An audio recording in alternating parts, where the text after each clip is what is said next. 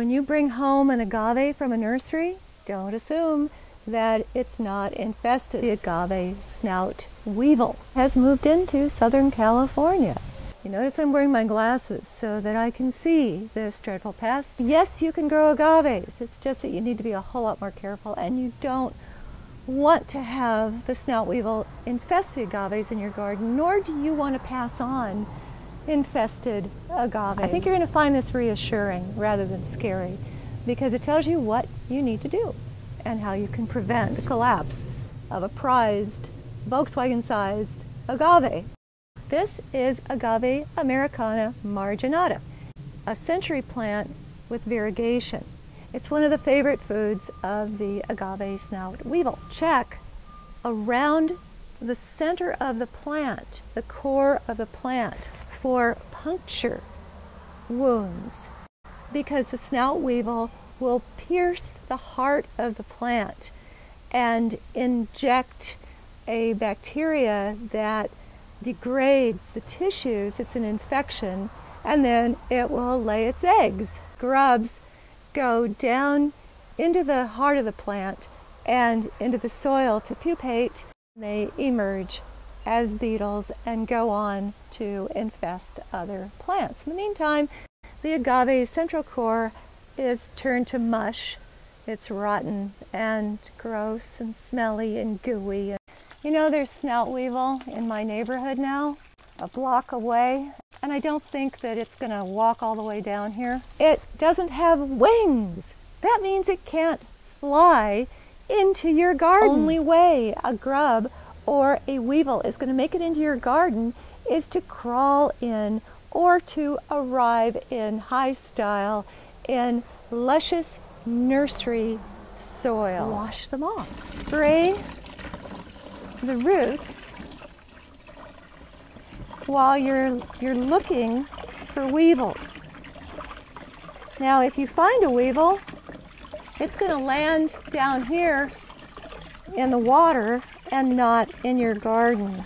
And then, as you move up the stem a bit, think like a weevil. Where would you be hiding? You'd be inside these areas, leaf axils, where the old dry leaves are attached. Remember, plant your agaves bare root. This is what bare root looks like. In areas where snout weevil is known to be active, agaves really should be planted only in pots. Agaves in pots are more difficult for weevils to access. You can easily get rid of the soil in case they do. The snout weevil stays away from agaves with soft leaves, such as Agave attenuata, those with tough, hard-to-pierce leaves, such as Agave sharkskin, Victoria reginae, and agaves with slender, non-juicy leaves, such as Agave bracteosa and Agave folifera. It also infests other genera in the Agaveaceae family, such as Nolina, Bocarnia, Yucca, and Furcrea. Weevil-resistant varieties are under development, but it may be years before they're widely available.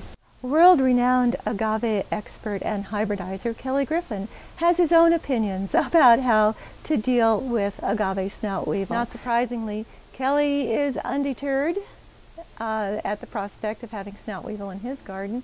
He says that whenever something attacks an agave, he just pulls the agave out and plants an aloe instead, and vice versa.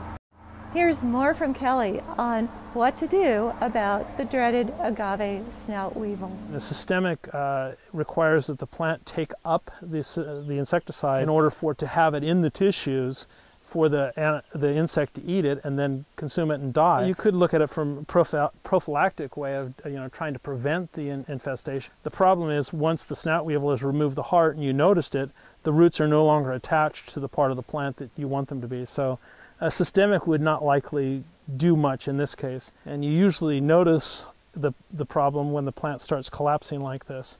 And what's very obvious is that it is collapsing, and oftentimes, since agaves are monocarpic, they will flower and die, but if they die before flowering, then something happened to make them meet their early demise. It'd be difficult to treat something this large, but normally you'd use a soil drench to try to control the grubs and see if you can keep them in.